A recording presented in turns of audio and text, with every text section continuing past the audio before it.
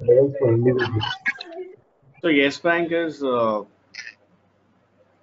actually it's a fight going on between the bear and bull. So there is already a short position built up in Yes Bank, and today is the first move which is showing a sign of confirmation that we can short the script. Okay, so I was waiting for a short covering to happen today. It has touched 74.80 or something. Okay, so just keep in mind that if it breaks 76, 376, it has a move on upside which can extend to 415.